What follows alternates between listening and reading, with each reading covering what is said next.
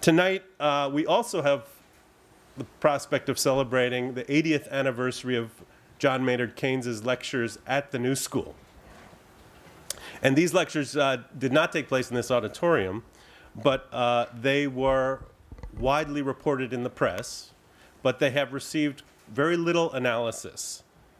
Now, the main event tonight is Lord John Eatwell's speech on economic theory and the current crisis, but we have a special introductory remarks by Edward Nell, who has gone back and done some research and analysis of precisely Keynes's 1931 lectures at the New School. Edward Nell is the Malcolm Smith Professor of Economics. He's been the backbone of Keynesian thinking at the New School for decades. He assures me he was not present at Keynes's 1931 lecture. And I'm very pleased to ask Ed to come and deliver some remarks.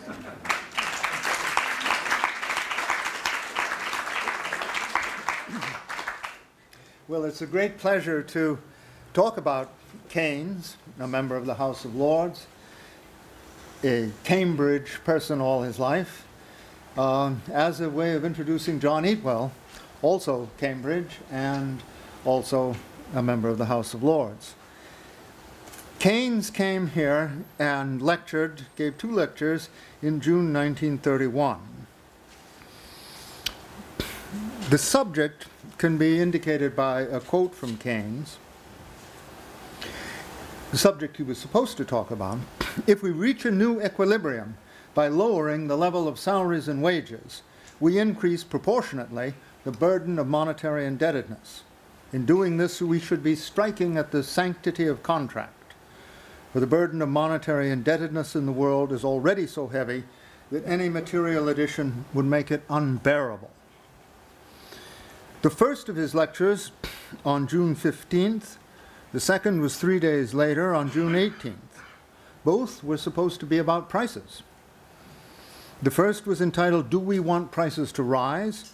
The second, "What Can We Do to Make Prices Rise?"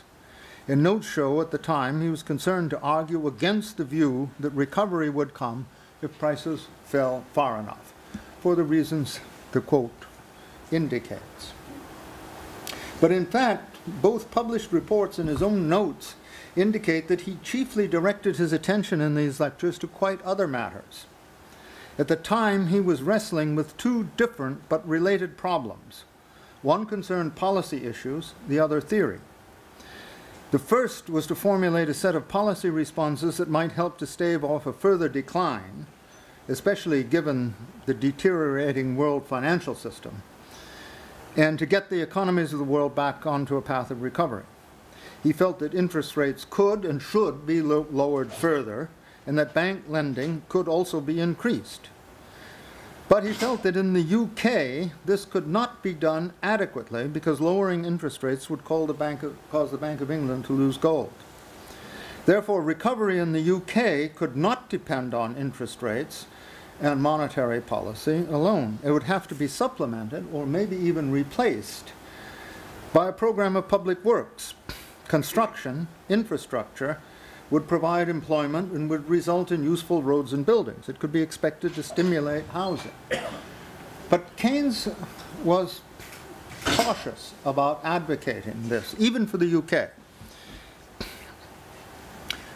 This brought up the second problem, theory. It has always been relatively easy to provide a common sense case for public works, but we do forget how hard it was to advocate such programs on solid grounds of economic theory. To the contrary, the respectable economic theories of the day, like conservative economics today, held that deficit spending and public works were doomed to failure. Expansion due to intervention would set up offsetting or countervailing forces that would undo whatever stimulus the program created. Keynes was wrestling with these issues in the spring of 1931, and the 2 issues came together on his trip to the US. When he embarked for America, he felt that a program of public works was not necessary and perhaps not desirable for America. He was worried that it might be desirable for the United Kingdom, but he wasn't even too sure there. The US economy was more insulated from the rest of the world and could more easily carry out an extremely easy money policy. He tended to think that recovery might well begin in the US. But after talking with Federal Reserve officials and others, he changed his mind. Quote, "Before I went to the United States, I was disposed to hold with some confidence that the first impulses to recovery in the rest of the world would have to come from America. I held this view so firmly that it was some time before I even questioned it. But eventually it was put to me point blank in discussion that perhaps the opposite was true. And in the end I came to think maybe this is the more probable view." The US was in much deeper straits than he had thought, and it needed more than monetary easing. It needed a public works program financed by borrowing. He had already mentioned this in the treatise when discussing the British slump of the mid-1890s, where cheap money had little, if any, impact. He wrote, "It may have been a case where nothing but strenuous measures on the part of the government could have been successful." This is the British in the 1890s. "Borrowing by the government and other public bodies to finance large programs of work on public utilities and government guarantees to support trade and exports were probably the only ways of absorbing the current savings and so averting the heavy unemployment of 1892 through 5. But this is deficit spending as a last resort. The first question then is, does the treatise provide any theoretical justification for this sort of policy intervention? But if it does, why should it be a last resort? The problem for Keynes was therefore to work out and clarify exactly what the argument of the treatise implied about why the world's economies were still stuck in depression, and this involved him in debates with many leading economists. But for Keynes, perhaps the most serious were those with his former student and colleague, Dennis Robertson. Keynes was involved at this time in writing a reply to Robertson, published in the September 1931 issue of the Economic Journal, in which he argues against Mr. Robertson's view that the price levels of consumption goods and investment goods will move in opposite directions, like buckets in a well. Keynes argued that they would move together rather than inversely, and he developed a number of different ways to demonstrate the point. This is a highly technical debate involving Keynes' notions of bearishness and the propensity to hoard in relation to the prices of non-liquid assets. Not something to get into here. But the significance of the issue can perhaps be made clear in a relatively simple way.